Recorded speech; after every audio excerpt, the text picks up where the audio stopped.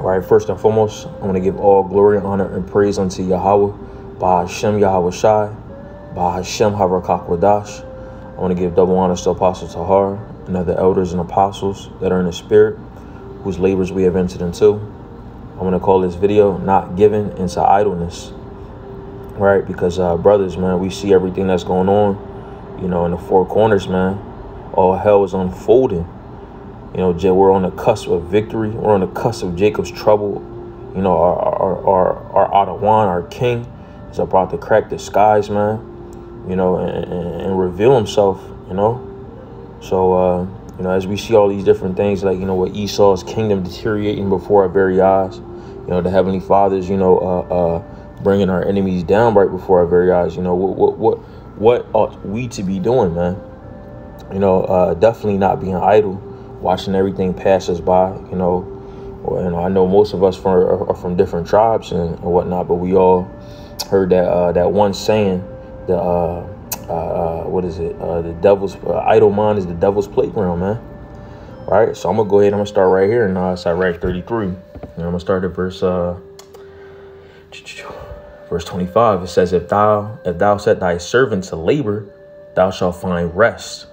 But if thou let him go idle, he shall seek liberty. Yeah, so you see that, right? So if you're not working for the Heavenly Father, right, if you're not being, you know, being put to work, right, you're going to seek to do what? You're going to seek to, you know, get into some other stuff that's, you know, contrary to serving the Heavenly Father, right? Because, of course, you know, Satan's going to, you know, enter into your mind and make you want to do this, or, you know, make you want to go back into the world, or, you know, things that you used to be occupied in and whatnot. If you're not being diligent, right, and you're being idle, because if you're not working for the Heavenly Father, you're working for somebody, right?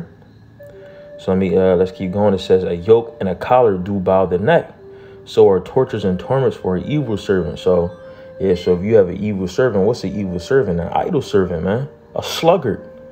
You understand? So if you're a sluggard, you know, the Heavenly Father, yeah, he has tortures and torments for you, right? Because we read in the book of Sirach as well, you know, all of these judgments and these evils, they're made for the wicked, man. Right? Verse 27 says, send him to labor that he be not idle, for idleness teacheth much evil. Right? So when you're idle, man, you know, you're getting into a lot of different mischief because you're not occupied in what's profitable. And what's that? Serving the Heavenly Father while Yahweh Shai. It says, set him to work as it is fit for him. If he be not obedient, put on more heavy fetters. So, you know, as sometimes the Heavenly Father, you know, he'll put on our spirit to do more. And then some guys, man, they just don't want to do it. So they become idle. And then when you become idle, man, you know, eventually the Heavenly Father will give you over to it. Let me go ahead and read this in the book of Luke chapter 12. And you know what? I'm not going to start there. I'm going to start at Luke 13. All right, because eventually the Heavenly Father, if you are idle, right, the Heavenly Father will just he'll just let you loose, man. Luke 13:6. I'm going to go ahead and read this. It says, and he also spake this parable. A certain man had a fig tree planted in his vineyard, and he came and sought fruit thereon and found none. Right, so I believe this is supposed to be in red letter. This is Yahweh Shai speaking, right? Basically just, you know, giving a parable about a man who had owned a fig tree. And every time he came to that fig tree, he was basically like disappointed, right? And it says, and he came and sought fruit thereon. So he was looking for fruit. And what's the fruit that we should bear? Doing the work for the Heavenly Father. You know, making sure we're abounding in the spirit, wisdom, knowledge, and understanding. Doing the work that's required of us, making our bodies a living sacrifice, going out on the highways and byways, making video epistles. Those are the fruits, right, that the Heavenly Father is looking for, man. Those are the things that are pleasing unto him, right? It says, and found none. Verse 7, it says, then said he unto the dresser of the vineyard, behold, these 3 years I come seeking fruit on this fig tree and find none. Cut it down. Why cumbereth it the ground, right? So, and it says, verse 8, it says, and he answered and said unto him, Adawan, let it alone this year, till I shall dig about and dung it.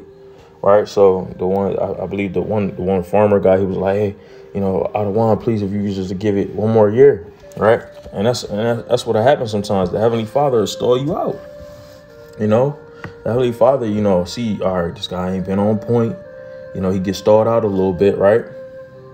And then, you know, and then when he gets stalled out, you know, he's still being lukewarm and idle, man. So let's see what happened, right? It says, and he answered, said in verse 8, and he answering said unto him, Adawan, let it alone this year, till I shall dig about it, and dung it.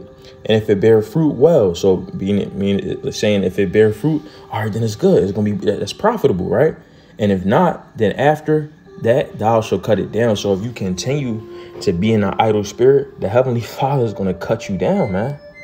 Right? So we gotta be on point, man. We can't be idle, because I don't want to be cut down.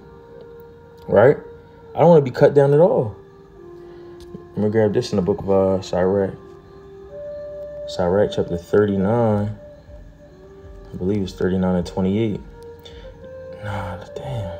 Unless a man hold himself. Nah, it's not that one. Hold on. It's a man hold himself. Sirach 27 and 3. Sirach 27 and 3. Unless a man hold himself diligently in the fear of Ha'adawan, his house shall soon be overthrown. So what does that mean? That goes right in a correlation with Luke chapter 13. Right? Unless you're being diligent in this ministry, right? Eventually you're going to be cut down like that fig tree that didn't bear any fruit. So if you're not bearing any fruit, right? And of course, fruit looks different for everybody depending upon your lot.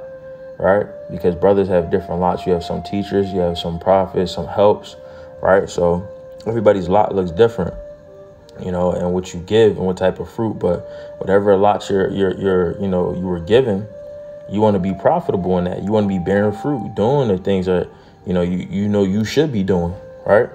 Because that's the things that the Heavenly Father is going to delight in.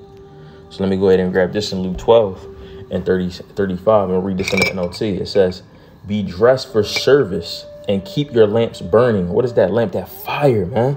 Right. So you read about that. I believe that's Matthew 25. Yeah, I believe that's Matthew 25 when it talks about the 10 virgins, man. So you want to keep that your lamp burning, because you don't want to be as the 5 unwise virgins who didn't have oils for their lamps and have them trimmed and ready for the marriage, right? So it says, verse 36, as though you were waiting for your master to return from the wedding feast.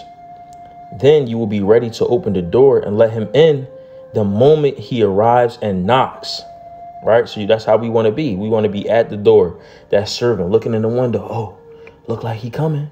Let me be right at the door. So as soon as he about to knock at the door, I already open it right before he even knocked. Right, verse 37, the servants who are ready and waiting for his return will be rewarded.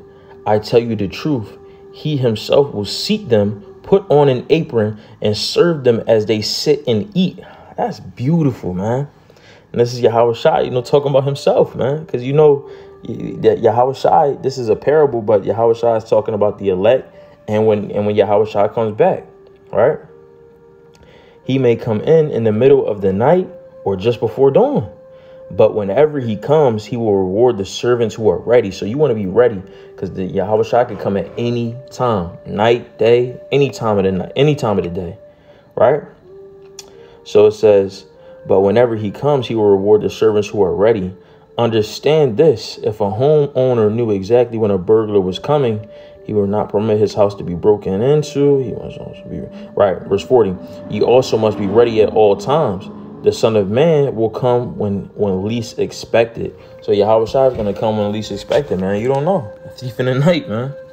All right, you don't know when a thief going to come. He just pop up. And that's the point, man. So we want to make sure we're ready. We want to make sure we're in that ready state of mind, that spirit of always doing, man. Right? Let me go ahead and grab that in Matthew 24 and 45. Right? It's let me grab that in KJV. Matthew 24 and 45. It says, "Who then?" Right? Matter of fact, verse 44. This goes perfect. "Therefore be ye also ready, for in such an hour as ye think not, the Son of Man cometh." Right? Who then is a faithful and wise servant, whom his Adawan have made ruler over his household, to give them meat in due season. Blessed is that servant whom his Lord, when he cometh, shall find so doing. Verily I say unto you that he shall make him ruler over all his goods. Right? So that's the point, man. We want to be as that good and faithful servant that's ready for Yahweh Shah when he comes, man. Right? And go ahead and grab this in the book of Proverbs. Proverbs chapter 12 and verse 24. It says, the hand of the diligent shall bear rule, but the slothful shall be under tribute. All right, we don't want to be under tribute. We don't want to be, at the bottom. Right? We want to be the ones ruling, joint heirs with Yahweh Shah. All right. And to do that, you got to be diligent, man. Putting in your break, being ready, stay watching. And how does that look like to watch, man? Looking at the different things that are happening in the news and the media, right? Correlating them things, with the scriptures, seeing that, okay, yeah, this lines up with that. Okay, then this means that Yahweh Shah got to be on the way. Unlike other servants who aren't, doing that, they believe that, Yahweh Shah is delaying his coming. So they're not really looking. They're not correlating the things that are happening right now with the scriptures and prophecies and deeming that, okay, Yahweh Shah is on his way. They think they got a lot of time left. No, ain't a lot of time here, man. This thing about to go, right? So those servants, they're not going to be ready when Yahweh Shah comes, because if they were, they will be doing now, right? They would be doing everything possible to make sure their lamps are still burning and trimmed with much oil, so that way they'll be ready when our groom comes, man. Yahweh Shai. God, man. So let me go ahead and I'm gonna end off on this scripture right here. Of course, this the go-to. Revelation 3:15. I know thy works, that thou art neither cold or hot. I would thou were cold or hot. So then, because thou wert lukewarm and neither cold nor hot, I will spew thee out of my mouth. Right. So of course, man, this is Yahweh Shai speaking again, man.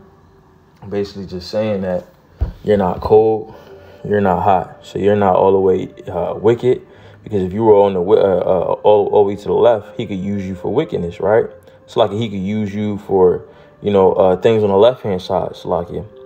And on the right side, he will use you for righteousness, because on the left side, he uses Esau as what? As a sword, right? To render his judgment. So it's not like wickedness, but it's like he uses Esau for a purpose, man. Right? So if you were on the left hand side, if you were all the way, in the world, he could use you for that. But since you just straddling on the fence, you thinking that you in it, but you really not. You faking it. You faking the funk. The Heavenly Father just gonna spew you out, man. And I'm telling you, that's a bad fate. That's something that you don't want. So for brothers, sisters, Akim, Akwath, you want to be diligent in this thing. You want to make sure you on point. You're not being idle. Because I'm telling you, man, Yahweh Shai is coming. He is on the way. So, make sure you doing what you're supposed to do continually, man. So I'm going to go ahead. I'm going to end off there. I'm going to give all praise, honor, and glory unto Yahweh, Ba'ashem, Yahweh Shai, Ba'ashem, Harakakwadash. Yahweh Ba'ashem, Yahweh Shai, Barakathum. To all you sincere-hearted Akim and Akwaf. Shalom.